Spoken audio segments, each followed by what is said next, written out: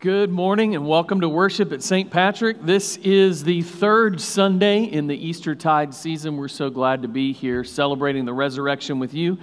And got just a handful of announcements, all really directed toward our youth and youth parents. So if you are not a youth or a youth parent, make sure you're paying extra special attention so you know how to pray for everybody that actually is affected by these things. So Field of Friends kickball is tonight, and the youth group is helping out. So 4 o'clock will be the middle school youth group helping out. Arrive at 4, pick up at 7 as per usual. So you'll help out with the kickball and then have your dinner. Now, I happen to know what you're having for dinner tonight, and I'm afraid to say what it is because I don't want a run on everything because it's already purchased. But I will say that Jim Holland is providing dinner tonight, so make sure that you are here.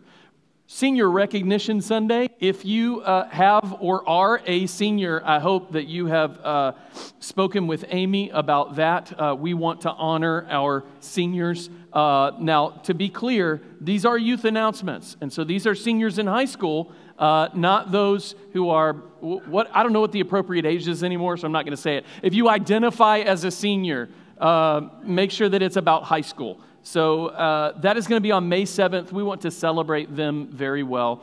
Also, we have a youth tacky prom coming up next weekend from 6 to 8:30 on April 30th. That is Sunday night. It's the final youth group event of the year. You just go down to Goodwill and pick out something ridiculous. I loved Luke's joke last week. If you don't know what tacky is, ask your parents what they wore to their prom. So if that's offensive to you, that was Luke, and he's new, and we're working with him. Also, there is only 1 week left to sign up for our summer trips at normal price. So that is The Edge, that's RYM. It's going to be fantastic. A lot of kids have already signed up, but we want a lot more. We want to absolutely run the place with St. Patrick Pride. So make sure that you sign up before May 1st so that you get that discount. And that's it for announcements this morning. Let's take a few moments and prepare our hearts for worship.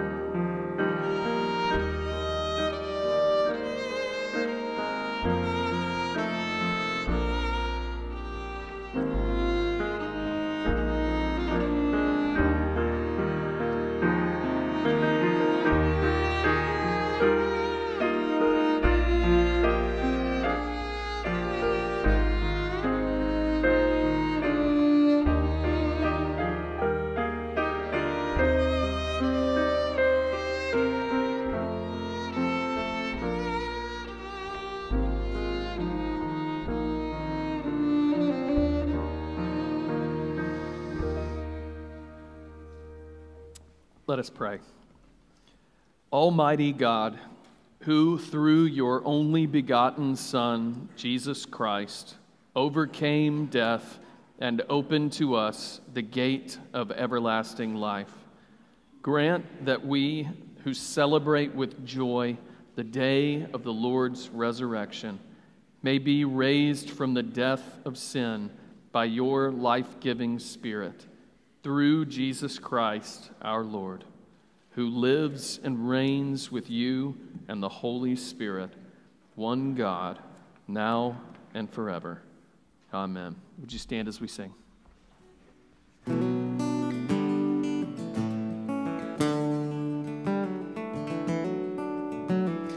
Praise to the Lord, the Almighty, the King of creation. O my soul, praise him, for he is thy health and salvation. All ye who hear, now to his temple draw near, and join me in glad adoration.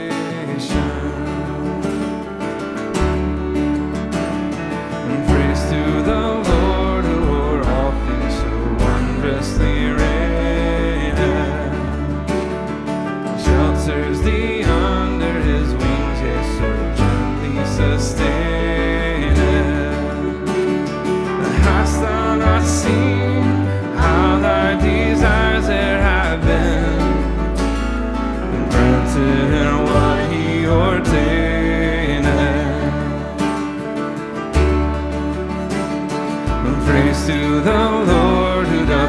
prosper thy work and defend thee. Surely his goodness and mercy here daily attend thee. Ponder anew what the Almighty can do, if with his love he be friendly. Praise to the Lord, oh let all that is in me adore him. And all that hath life and breath come now with praises before him. And let the Amen sound from his people again. Gladly for I we adore him. O death, where is your victory? O death, where is your sting? The sting of death is sin, and the power of sin is the law. But thanks be to God, who gives us the victory through our Lord Jesus Christ. He is risen. He is risen indeed. Join us in singing. Now the days and hours and moments of our suffering seem so long, and the toilsome wait and wandering threaten silence to our song. Now our pain is real and pressing, where our faith is thin and weak, but our hope is set on Jesus, and we cling to him our strength. Oh, eternal weight and glory, oh, inheritance divine, we will see our Lord redeeming every past and future time. All our pains will be transfigured like the scars of Christ our Lord. We will see the weight of glory and our broken years restored. For behold, I tell a mystery, at the trumpet's sound will wake, death is swallowed up in victory when we meet our King of grace.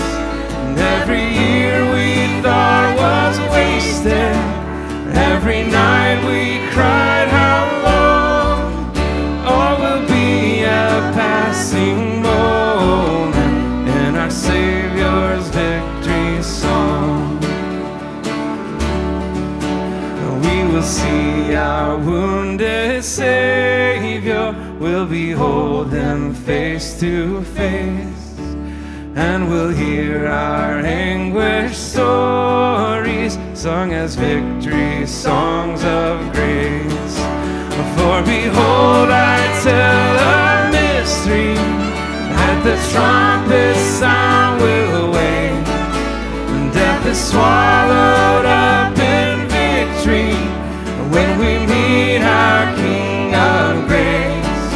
And every year we thought was wasted, and every night we cried how long, all will be a passing moment in our Savior's victory song. And every year we thought was wasted, every night we cried how long, all will be a passing moment in our Savior's victory song.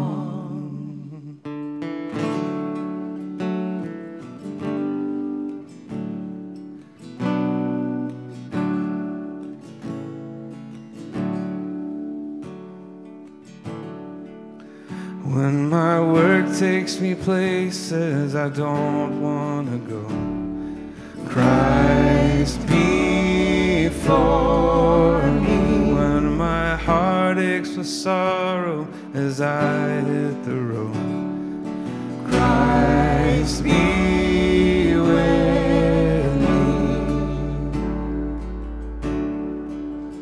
When the care of my family takes all that I have, Christ within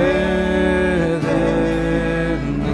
When I'm worn and exhausted, ashamed that I'm mad, Christ defend me. I rise up today in a strength that is not my own.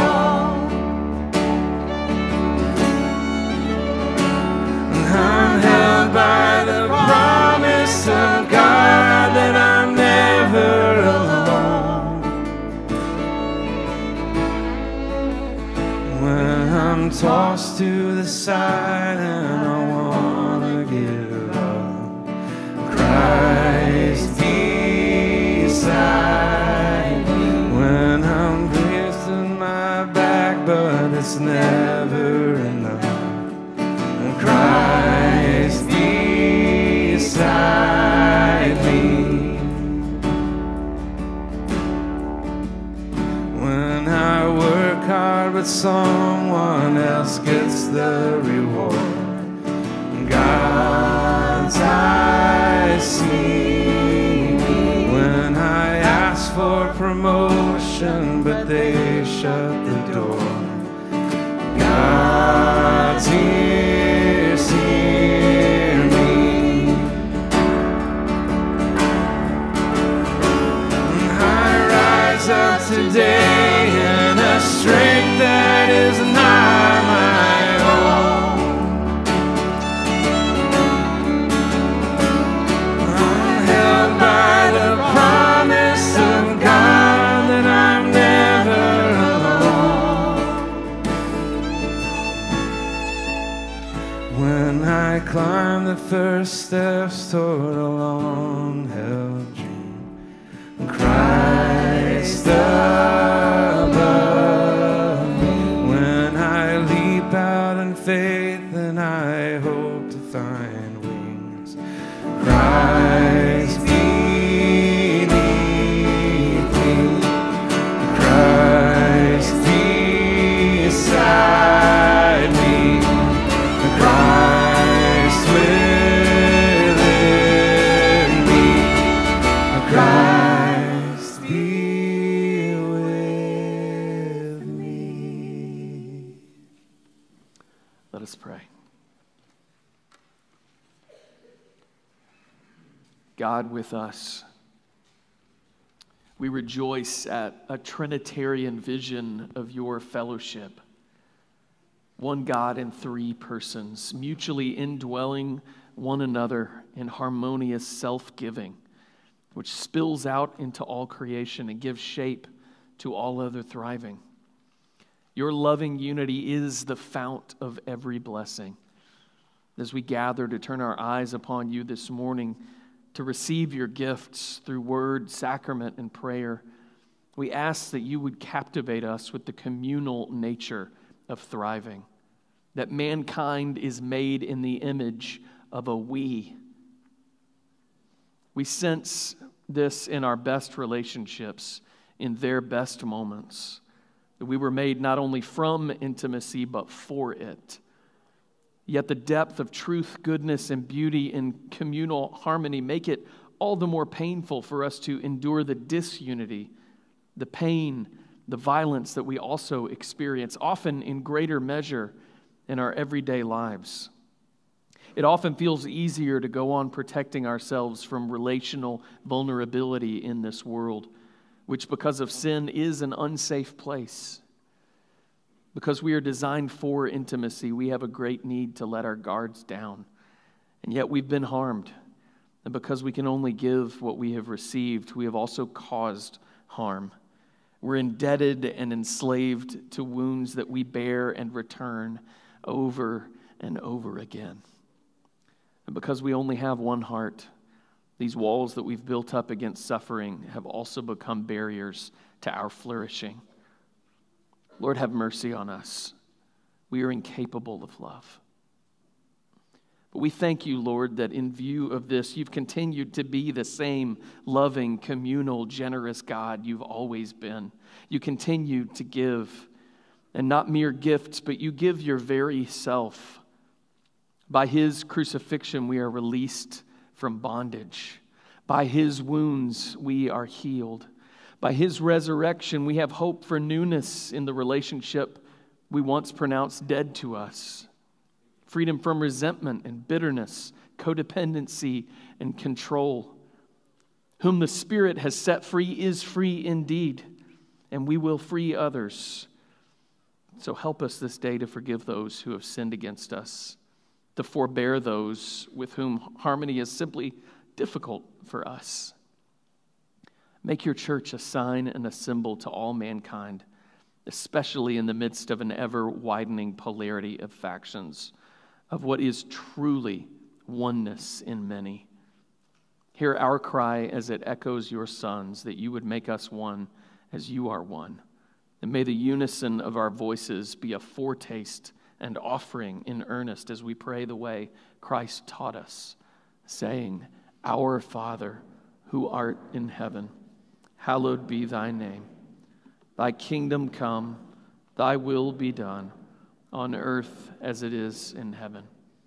Give us this day our daily bread, and forgive us our debts as we forgive our debtors. And lead us not into temptation, but deliver us from evil. For thine is the kingdom and the power and the glory forever. Amen.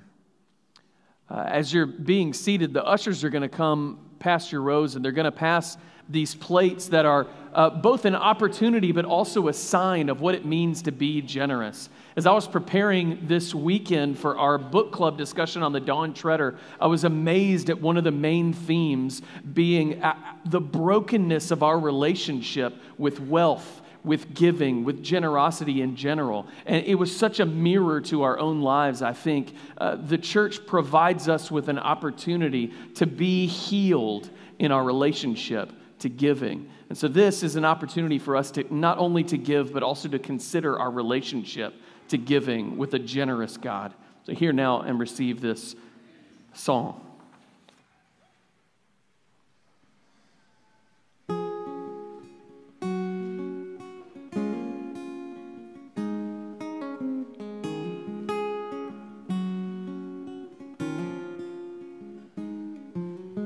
He who testifies to these things says, surely I am coming soon. He who testifies to these things says, surely I am coming soon.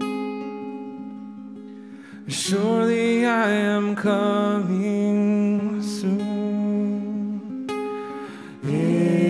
Amen.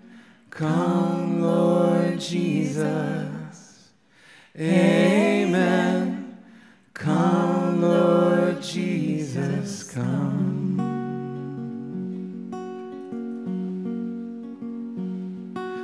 He who testifies to these things says, surely I am coming soon.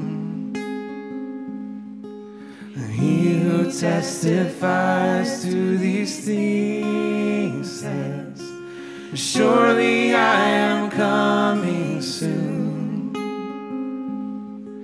Surely I am coming soon.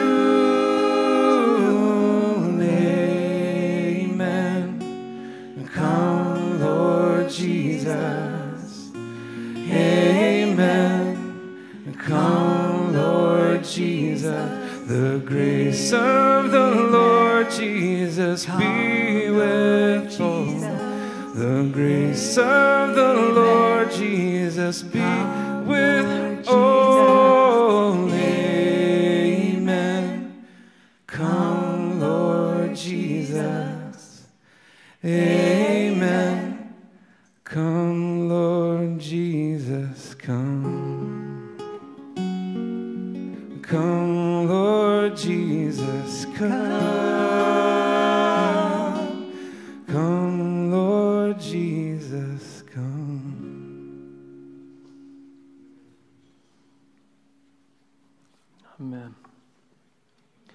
you stand as we confess together this articulation of our faith, these borrowed words, like a song, give us an expression that we wouldn't be able to come up with on our own. And yet this is our faith. This is who we are.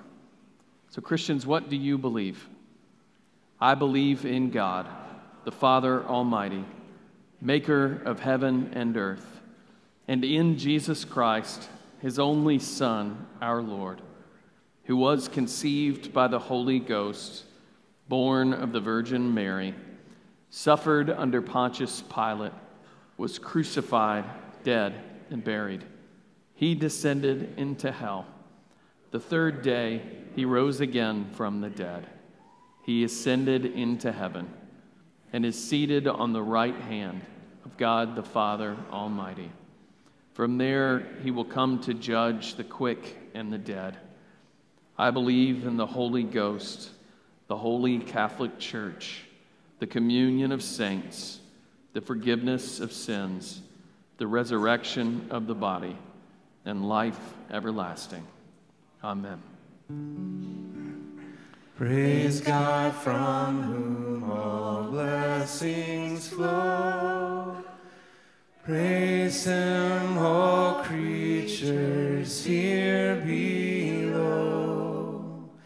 Praise him above, ye heavenly host. Praise Father, Son, and Holy Ghost.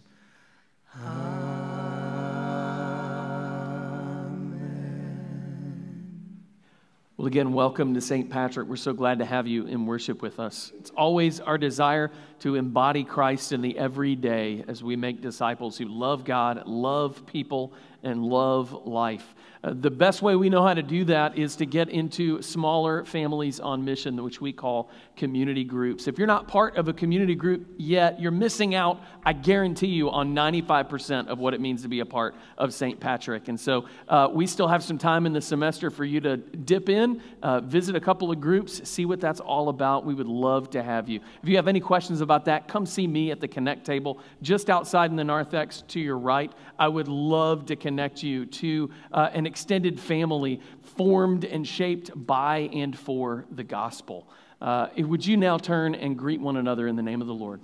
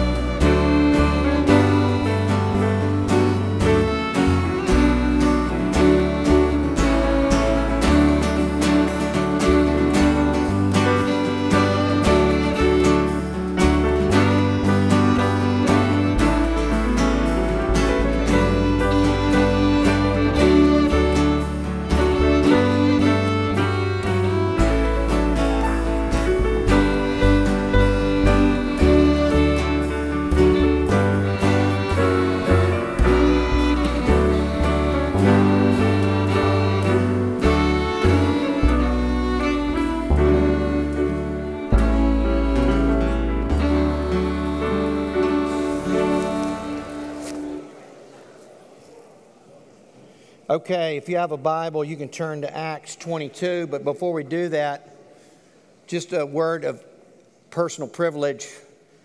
Friday night, I went into East Memphis at what's called the Joy Prom.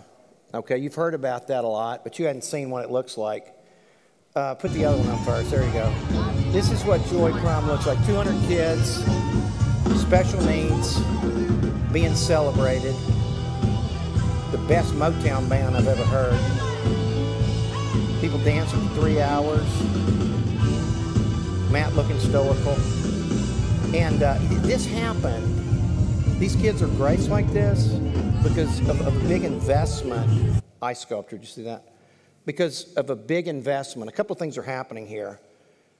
Josh was talking about Families on Mission. First of all, you invest in people through communities. That's not near all the people. When I walked in the room for the first time, I was back as a pastor to people. 80% of the people that have special needs kids do not go to church. And we know statistically a lot of them will be divorced. And so here's a lot of people laying down their life. And so they're doing this together, okay? So they're doing this is not one-off. We do one-off mission here. No, these are people doing life, not just feasting together, but ministering together. And when I walked into the room, I went to every station, and it was just St. Patrick people. And these are people from all over Memphis. And so it was just a real big deal. And so I just want to celebrate that. Thank y'all. Because we've put an investment, money. It takes money to do this. We invested in another staff member. And because we did this, you kind of see this kind of magic. And it'll happen this afternoon as well. So anyway, on to the text. So we're in Acts chapter 22. We're in the last part of Acts, okay? If you do the math, you can see we're at the end. And so it's interesting how Luke arranges this, because obviously the first half, we see Paul the way we want to see anybody. He's at the top of his game. He is a boss. He is strategic. He's calculated. He's courageous and caring. He's carefully crafted his ministry with intentionality so that he would strategically plant churches that would plant churches in other places in the Gentile world. And he is a Jedi. Well, for the last 3 weeks, we've seen Paul's life take a different turn. And Luke is going to record this just as accurately as when Luke is in control, when he can give the lecture on what it means to plant churches. And what's so interesting is he goes to Jerusalem just to do the next right thing. He is so passionate that the Jewish people, all the promises have come through the Jews. And now they've exploded to the Gentile, these unwashed outsiders, and they're coming in on equal footing. And this is hard for the Jewish people to swallow culturally. And so he's bringing money back. He even says in Romans, the most interesting thing, he said, the Gentiles are indebted to you because they're heirs of the promise. See that? In other words, they're going to give you physical tokens of their affection because you have blessed them with the heritage that they didn't earn or ethnically could have never been a part of. So he goes back and immediately finds himself in a bad place. He's going an extra mile to his ethnic people, goes through a purification rite, shaves his head, and this immediately causes a riot that we saw last week, and it's only his savvy in the midst of the riot, claiming a Roman citizenship that keeps him from getting beaten. So here is where Paul finds himself. He is between a Roman power who is the oppressor of his people and basically find their job just to pacify them, keep the riots down, and collect taxes. And between his own people who he's come home and they are sworn to kill him. He's between a rock and a hard place. Paul, who has called all his own shots for years, is now bound and captive. He has no control. Where is God?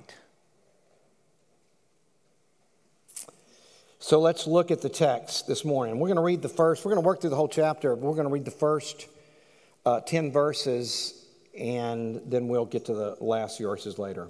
So here we go. Hear God's word.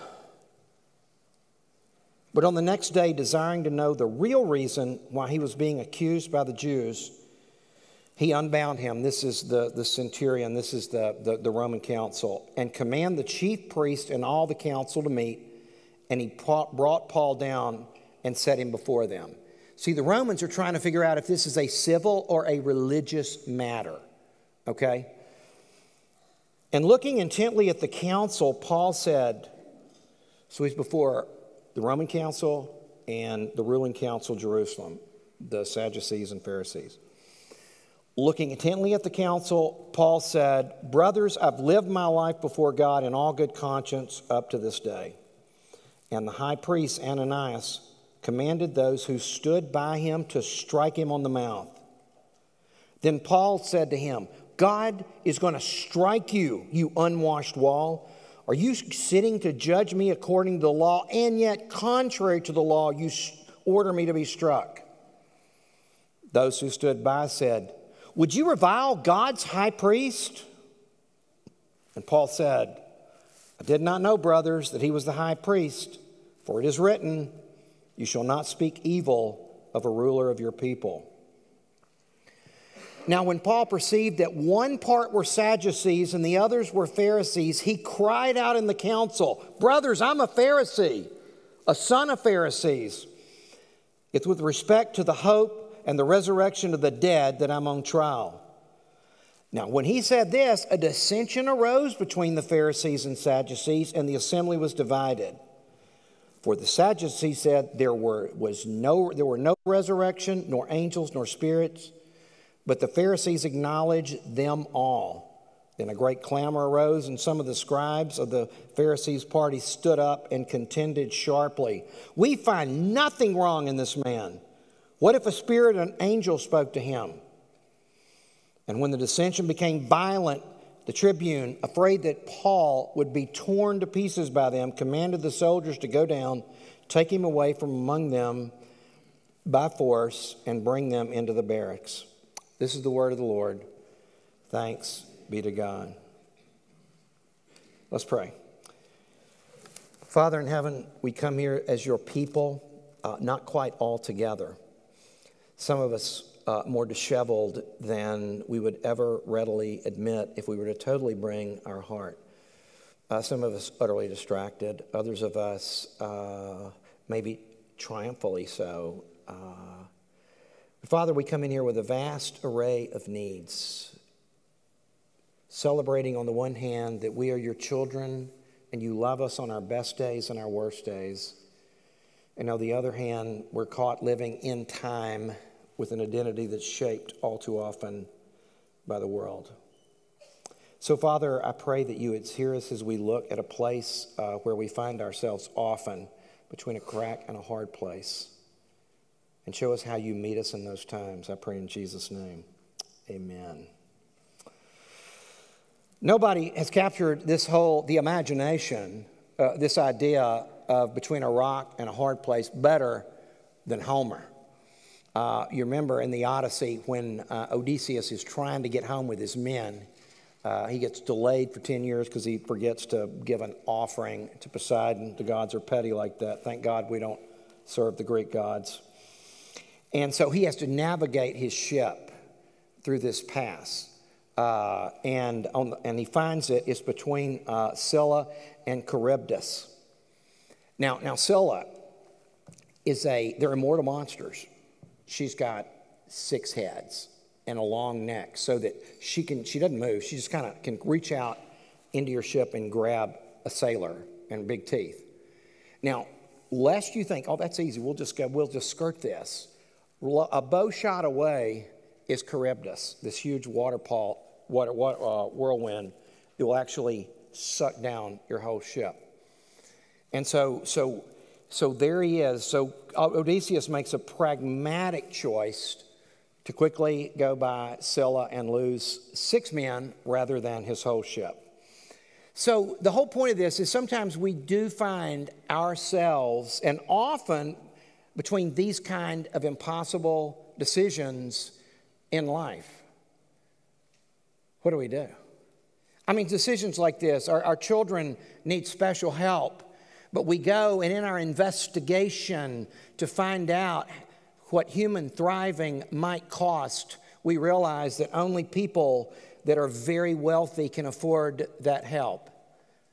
Cracking a hard place. Or we're in a job and we hate, but the money is too good to change. Our relationships are such that we're often put in double bind by people we love who threaten us with alienation and force us to choose between one and the other. Or maybe we see corruption in the workplace, then we know that if we do the honorable thing and maybe say something, it will cost us our job.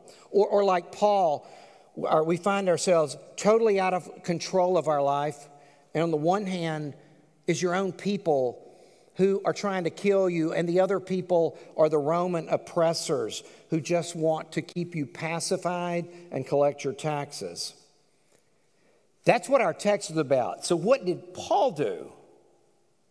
So by extension, we come to a text like saying, looking at this with just the curiosity, because we often find ourselves, what do?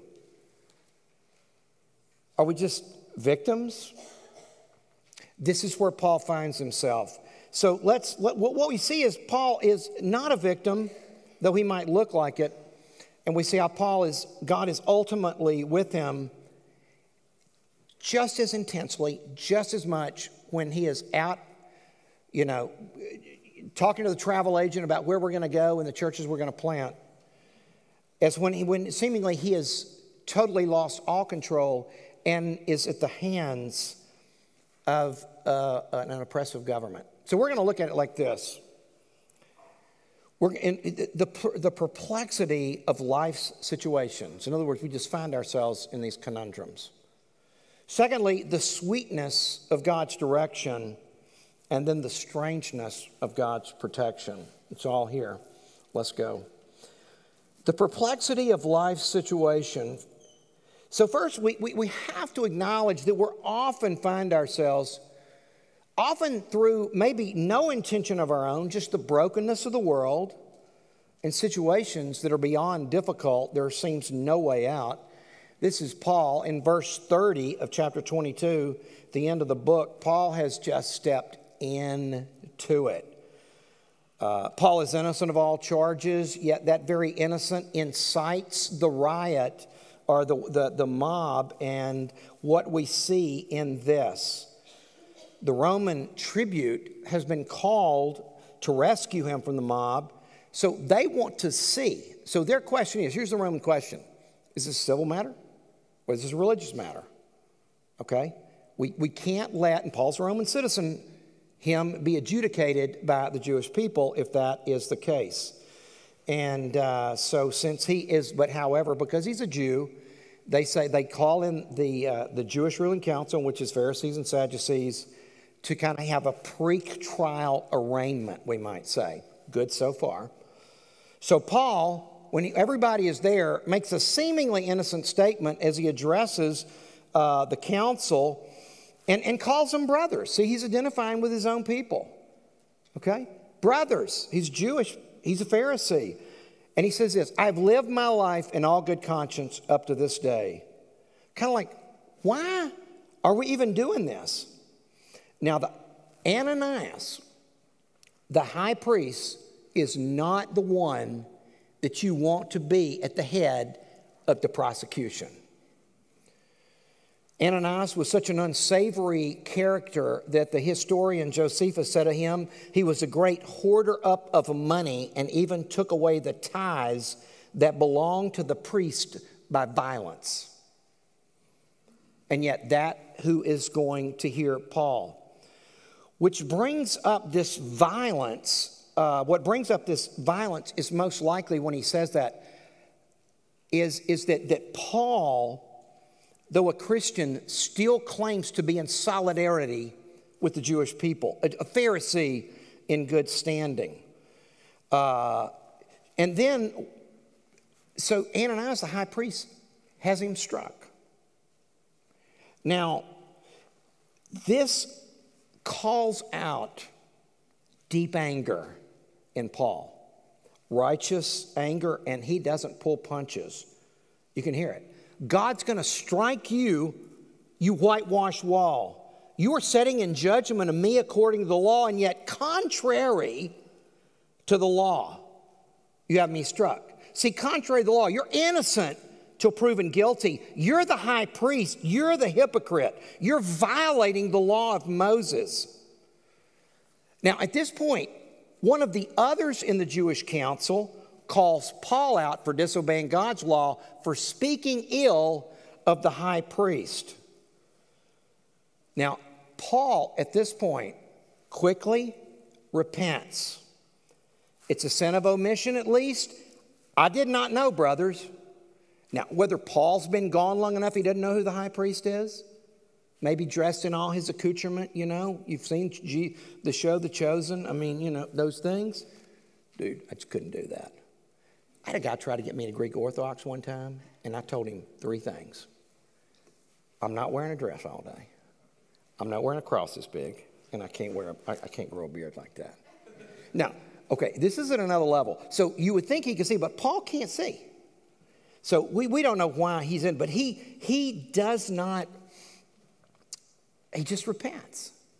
Now, and this is what I love the honesty of Scripture, because the Scripture is not afraid to point any of its heroes in sin. And when you find yourself in places like this, and you find this in marriage, you are rarely innocent. You are rarely innocent. When you're in places like this, their sin is bound to happen, even if you're innocent of all charges. And Paul's sin is not that of anger. Anger is good. Anger gets you off dead center. Anger, God's angry. When something you love is threatened, you are angry. That's good. Apparently, though, he doesn't know the high priest. Now hear this. Here's what he does in the midst of this. He doesn't blame shift. He doesn't plead mitigating circumstances. He just says, I was wrong. Paul, the most powerful man, stands before and he just owns it. I was wrong. See, living in good conscience, is he living in good conscience right now? Because that's what he just said. Is he living in conscience? Do you have to be sinless to live in good conscience? Heavens no. You live in a good conscience as a sinner when you are the chief repenter. In a good conscience doesn't mean sinlessness. Heavens, no, that's why Jesus came. Good land. If you could do this, bone your own. Let's just go buy more self-help books. You can't. Sin is going to happen. Even redeemed, sin happens, but it doesn't mean you hide your sin, you own it. Now we see Paul's wisdom in this impossible situation. There are 2 groups of religious leaders here, represented by the Sanhedrin and the Pharisees. And you got to see this. The Sanhedrin are the theological liberals of the day. Okay? So they're in the camp. They're in the camp. They're part of the leaders. They're theological liberals. They don't believe in the supernatural, specifically the resurrection of the dead. The Pharisees, who we've learned to hate from Jesus, but yet they are the theological conservatives. They believe in miracles, the resurrection of the dead, the infallibility of Scripture, the coming of Messiah. They just don't believe Jesus was the Messiah. So sizing up the situation, Paul takes Jesus' admonition to heart, be wise as a serpent.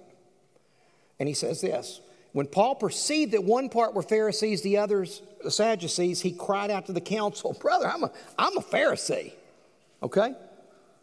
A son of a Pharisee. It was with respect to the hope of the resurrection of the dead that I'm on trial. So he rightly identifies with the Pharisee. In fact, he's really the only true Pharisee here, unless Nicodemus was there.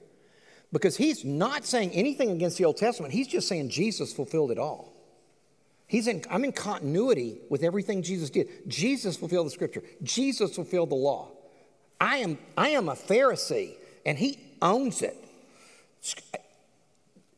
And because of Jesus, there's a resurrection. Bruce, a commentator, explains why Paul identifies with the Pharisees. He said, a Sadducee could not become a Christian without abandoning the distinctive theological position of his party. A Pharisee could become a Christian and remain a Pharisee. In the early decades of Christianity, at least, it was not until 90 AD or thereabout that steps were taken to exclude Jewish Christians from participating in synagogue worship. When Paul says this, the Pharisees defend Paul. Genius. You've heard the old saying, the enemy of my enemy is my friend. Paul does that one in spades, okay? There is no love lost between the Sadducees and the Pharisees then or now. And the Romans, they get in such an infighting that this sets in motion them taking Paul away. See, Paul's between a crack and a hard spot. He's a disciple of Jesus. He speaks the truth. He's angry. He sins. He repents. He's wise. He's walked with Jesus a long time. There's a lot of tools in his belt. He's got scars. He's been through a lot of hard stuff. And he's muddling along, and God is with him in this perplexity. But secondly, we see this. And you have to see this. The sweetness of God's direction. Verse 11. This is after this happened. The following night, the Lord stood by him and said, "Take courage. For as you testified to the facts about me in Jerusalem, so you must testify before me in Rome." Now, even before this, Paul is steady. He has little control, but he's not out of control. He is thinking under pressure. He's wise, but then he gets this from God.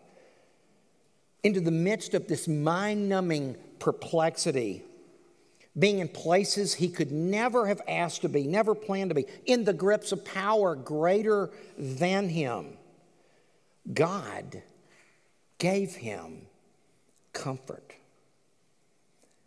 And I'm here to tell you, he will always give you comfort in a dark place. Now, it may take you years to find it because you're so messed up emotionally or psychologically.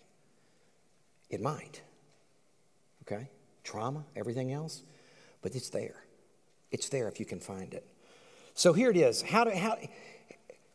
If we can find out how God comforts Paul when he's between a rock and a hard place, and maybe this thing will make us go see help because we can't feel the comfort. We can't attune. We can't get there.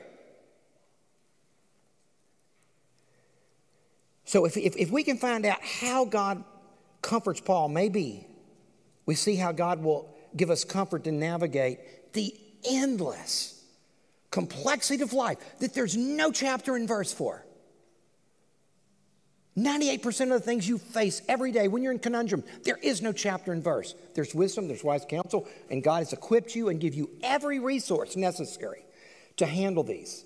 But they're not easy to get at sometimes. So notice what God tells him. Okay, and this might not seem to be comfort for most suburbanites. For instance, the last time God spoke to Paul, he told him this, that he would not be attacked or harmed in chapter 18. Here, all he says is he gets the comfort that he will not be killed till he testifies in Rome.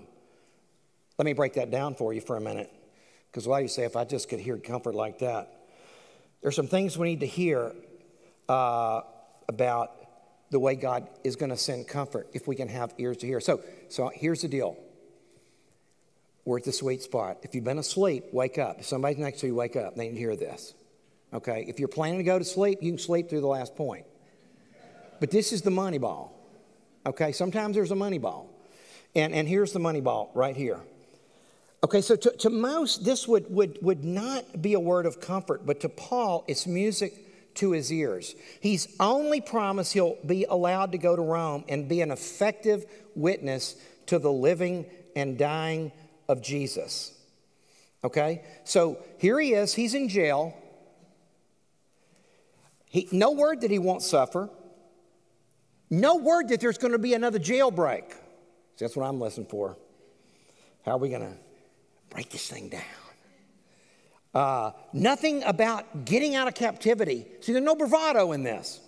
Nothing about security, comfort, or safety. See, this wouldn't appeal to most of us. He's only promised he'll be allowed to go to Rome. But see, here's why this is comfort. This is Paul's highest joy, his greatest longing. See, this was smelling sauce to someone who's fainting. This was food for a man who was starving. This was water to someone who had been in the desert. If you're in the soul room this week, you read it. A great passage. I've gone back and read several times. I say, man, I wish I could get there. I wish this was my longing.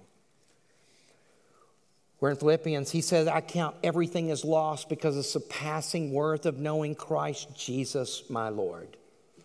For his sake I have suffered the loss of all things and count them as rubbish in order that I may gain Jesus Christ and be found in him, not having a righteousness of my own that comes from the law, but that which comes through faith in Christ, the righteousness from God that depends on faith, that I may know him and the power of his resurrection, and may share in his sufferings, becoming like him in his death, so that by any means possible I may obtain the resurrection from the dead. You see that? Paul is not thinking of himself as a victim, like, oh, if I could just get out of here, my ministry effectiveness, I could make all my goals. It's not what Paul's thinking. He is bound but free. He is okay with being out of control because God's in control. Paul's a case study in what John Newton said years ago. Thought about this a lot because I was trying to get here this week many times. Everything is necessary, he sends. Everything is necessary, God sends. Nothing can be necessary that he withholds. When you're stripped of your idols, can you say that? It is necessary. Paul's thinking that. If he withholds something good, can you say, it is necessary to gain Christ? Or typically, and it takes a while to get there, typically it's like this: how can God do this to me? Or you say, well, you might say, because we're trying to dip this. We try to dodge this and comfort here because this is hard. We don't want to believe this. Or we dodge it by saying this, well, that was supernatural revelation. God's never given me this. If I was like Paul and got that kind of revelation, I would never fret either. I would never sit in isolation. I would never disattune. I would never disconnect, amygdala split, rage, and rattle and destroy everybody around me if I was comforted like this. Really? I got good news for you. Because you have the same comfort. Maybe not as specific, but as comprehensive, and it covers all the circumstances of life. In Ephesians 1, we read this: in him we have obtained an inheritance, having been predestined according to the purpose of him who works all things to the counsel of his will. All circumstances. The circumstances you're in right now, all things. He works them to the counsel, according to the counsel of his will. See, all the circumstances are being influenced by him. They're following him plan. Even the things that seem so evil and unjust, God is capable and does mean to work them towards your good. Everything is necessary, he sends. All things, Paul says, work for the good of those who love him. They will work for your good. The question then becomes, do we trust him? And so I'm not saying I'm not saying it's just an automatic thing. This is no Pollyanna promise. You may just have an aspiration to get there, but like the trauma in your life is so bad, it will force you to go find it, to find that kind of help. Because you may confess to people, and I've told people this many times. After I've talked to them, I said, I can't help you. There's something deeper going on here. You might need some help, and I'll be glad to get you there. I'll take you by the hand. I'm not equipped. But at least see, it will push you that way. See, Paul, the promise is not as specific at Paul's, but it's every bit as large. And if you can take it in, it'll change your perspective. See, now, and it looks something like this. This is hard when you're a person of action. And I got some news this week that upset me very greatly. Just some family kind of stuff, mainly because it's going to cost me money. I got my house paid off and other things, and looking forward to none of this, and then some news that just might cost me a lot of money. And I was sinking. I was forgetting. I'm trying to attune to this. I'm praying myself. I'm trying to believe that everything that he sends is necessary. Because this can go bad. This can go toxic if I can't get to the promise. That night before he went to sleep, I asked Terry, are you worried? I'm so thankful for her face. She said, no. God's always made a way. He will this time as well. Everything is necessary that he sends. What a truth. The sweetness of God's comfort. And now the last thing. Okay, quickly. The strangeness of God's protection. Typically, you can't see this till after the fact, but if you hang on to the promise, you'll see it on the other side. The last verse is, so this is the rest of the chapter. Okay, I'm going to read it because it reads like a novel. Okay, it's just good storytelling. When it was day, the Jews made a plot and bound themselves by an oath neither to eat nor drink until they had killed Paul. There were more than 40 who made this conspiracy. They went to the chief priests and elders and said, we have strictly bound ourselves by an oath to taste no food till we have killed Paul. Now therefore, you, along with the council, give notice to the tribune to bring him down to us as though you were going to determine his case more exactly. We're going to have round 2 of this meeting. That the other one ended badly. We've all kept our cool, easy peasy. This is a perfect deception. And when you do that, we are ready to kill him before he becomes near. Now, the son of Paul's sister, this sort of comes out of nowhere. Now, the son of Paul's sister, I didn't even know he had a sister, heard of the ambush, so he went and entered the barracks and told Paul. Paul called one of the centurions and said, take this young man to the tribune, for he has something to tell him. So he took him and brought him to the tribune and said, Paul the prisoner called me and asked me to bring this young man to you as he has something to say to you. The tribune took him by the hand and going aside asked him privately, what is it you have to tell me? And he said, the Jews have agreed to ask you to bring Paul down to the council tomorrow as though they were going to inquire something more closely about him. But do not be persuaded by them, for more than 40 other men are lying in ambush for him, who are bound themselves by an oath, neither to eat or drink till they have killed him. And now they are ready, waiting for your consent. So the tribune dismissed the young man, charging him, tell no one that you have informed me of these things. Then he called 2 of the centurions and said, get ready 200 soldiers with 70 horsemen, 200 spearmen to go as far as Caesarea at the 3rd hour of the night. Also provide mounts for Paul to ride and bring him safely to Felix the governor. And he wrote the letter to this effect. Claudius Lysias, to his excellence the governor Felix, greetings. This man was seized by the Jews, was about to be killed by them when I came upon him with soldiers and rescued him, having learned that he was a Roman citizen. And desiring to know the charge for which he was being accused, I brought him down to the council and found that he was being accused about questions of their law, but charged with nothing worthy of death or imprisonment. And when it was disclosed to me that there would be a plot against the man, I sent him to you at once, ordering his accusers also to state before you what they have against him. So the soldiers, according to their instructions, took Paul and brought him at night to Antipas. And on the next day, they returned to the barracks. So they went halfway, okay? They just got to get him out of town, leading the horsemen to go on with him. When they had come to Caesarea and delivered a letter to the governor, they presented Paul unto him. On reading the letter, he asked what province he was from.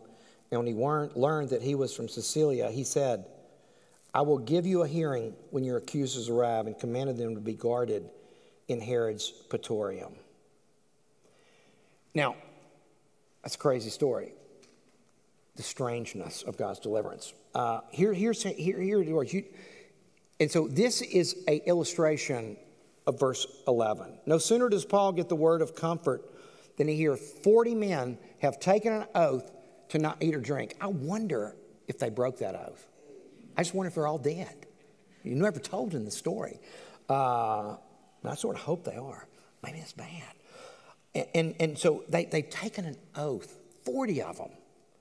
And yet, as William Cowper says in his great hymn, deep in unfathomable minds of ever-ending skill, he treasure up his bright designs and works his sovereign will. Or as John Stott says, the most cunning of human plans cannot succeed if God opposes them. And yet there is a strangeness in God's deliverance. It's unfathomable, as it often is. Or maybe it is to show his never-ending skill. Now, if you trace the dot, if one person drops the ball, and essentially maybe none of these are Christians, okay? And everyone is doing what is in his own best self-interest. The tribute certainly is, if you read his letter, he's egomaniacal. We don't know much about Paul's nephew. But if none of them are on Team Jesus, that's what I'm telling you. Okay, this isn't Team Jesus. This is a bunch of randos. And yet, if one of them doesn't work out, Paul's dead. See, the plotters are undermined. Paul's nephew had to be in on it. They wouldn't have told somebody else. He's in on it. But some compassion, he goes and tells Paul. Paul's nephew has to have courage. I mean, he's in a rock and a hard place. And it's such a big deal. He said, don't tell anybody about this. I mean, he may be dead next. The commander has to make a wise choice that would lead to Paul's removal. And literally, they have a garrison there of 1,000 people, and 470 of them sneak Paul out of the city. Even those who don't know it are instruments in God's hand to protect Paul and to keep the promise that Paul would preach the gospel in Rome. But one final thing. Paul, because of God's providence, Paul was going to Rome. Rome paid the ticket. He was going to pay his own way, but Rome paid the ticket. But he would never spoken to the power brokers if he does it on his own. Because he goes this way, he speaks to people he would have never spoken to. One commentator said this, it's ironic that Roman justice will bring him there as a prisoner so that Paul will arrive safely and immediately be speaking to the highest levels of Roman society. It is unlikely that if Paul had journeyed as part of a missionary outreach to Rome on his own, such a high-level audience would be possible. It's one of the mysteries of God and his providence that many times we cannot see why things are happening as they are. Yet God is surely at work in ways we could not have planned for ourselves. You ever think, I'm kicking against God's providence that he has put in my path, and it would be the very thing I prayed for if I knew what he knew. Or let me put it another way. Can you trust him and hang on when the cross is heavy and you can't see? Because we've only got this small perspective. God's at 30,000 feet. We're at ground level. We do this with children all the time. They think we're mean. Your children think you're trying to run their life and you hate them because they can't eat all the chocolate. They can't do this. They have a small horizon. And they know they need you. Do you think maybe when you're in the crucible, you might look at it like that and say, I'm just a child. What could I know? But God is good. He's trustworthy. Maybe He's taken me places. I don't know how many times I've connected the dots to where I am in my own life. And it's always been experiences I never thought were redeemable. They were hard and they were scary and painful. And God had to be asleep. Do you trust Him? Okay. The final argument. Look no further than right here.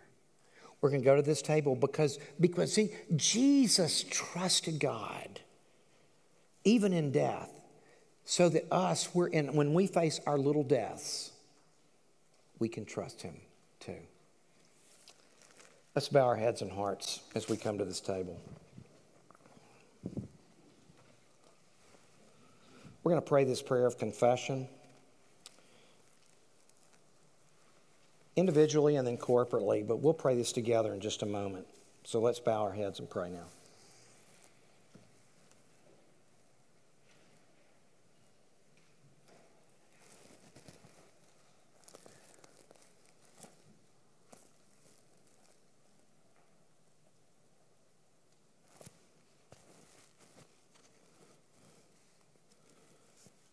And now together as God's people, Almighty and most merciful Father, we are thankful that your mercy is higher than the heavens, wider than our wanderings, deeper than our sin.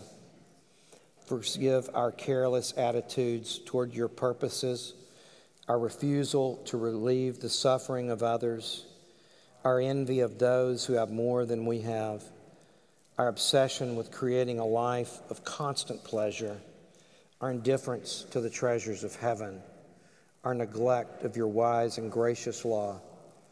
Help us to change our way of life so that we may desire what is good, love what you love, and do what you command.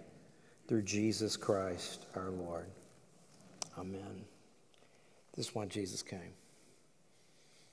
Just not that good, but His mercy is. Hear the words of pardon. The Lord is merciful and gracious, slow to anger, abounding in steadfast love. As the Father shows compassion to His children, so the Lord shows compassion to those who fear Him. Amen. On the night in which Jesus was betrayed, He took bread, and after He given thanks, He broke it, and He gave it to His disciples. He said, "Take, eat. This is my body broken for you. I'm going to give my life for yours. You've tried to get me to go away from this, but to keep me from this path would give you a temporal relief from an oppressive power, not eternal relief from the burden of sin." In the same manner, after supper, He took the cup and said, "This cup is the new covenant in my blood, poured out for the remission of your sins. Drink this in remembrance of me. For as often as you eat this bread and drink this cup, you show forth my death until I come." You're testifying that God is with us in the hard places. Let's pray. Father, this is food for the journey, relief for starving people. Feed us. Amen. These are the gifts of God for the people of God. We're going to come forward because we come to Jesus. In a Baptist church, I'd walk the aisle about every other time to be resaved or dedicated or whatever. And then I realized we need to walk the aisle every week, okay, to come to Jesus. And that's what we do. We're coming to Jesus, who is feeding us. And so the bread's all gluten-free. There's wine and grape juice here. This is for all baptized believers of God's body. Your children who haven't made professions aren't quite ready. And if you don't profess Him, you're not ready. But do come. Bring your children. We'll bless them. If you don't know Jesus, come and say, "Tell me more." I'd love to hear more about that. So let's come to Jesus. Let's keep the feast together.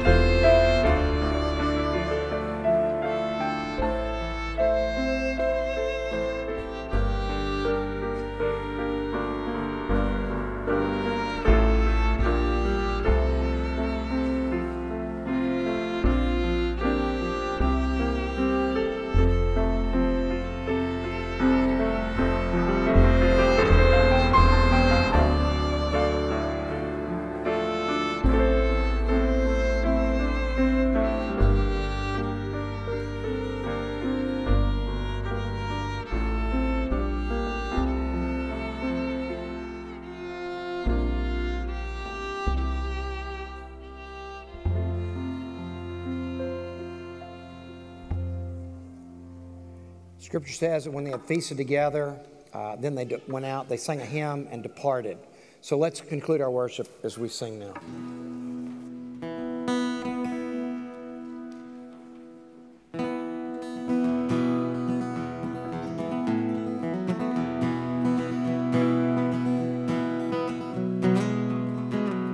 On Jordan's stormy banks I stand and cast a wishful eye,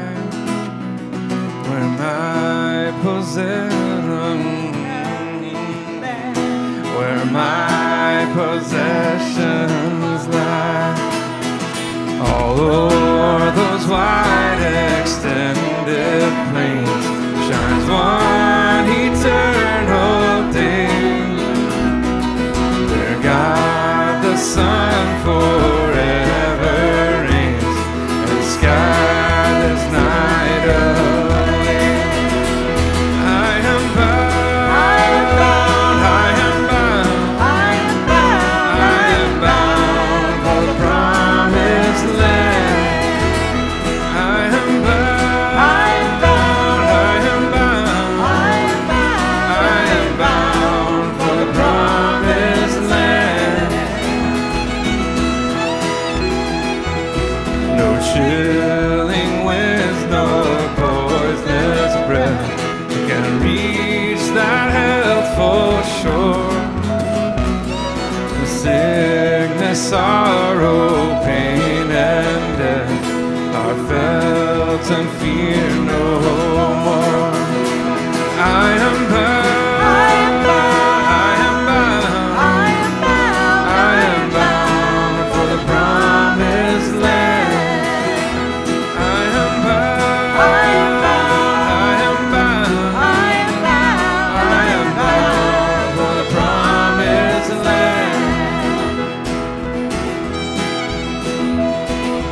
Shall I reach that happy place and be forever blessed? When shall I see my Father's face and in His bosom rest?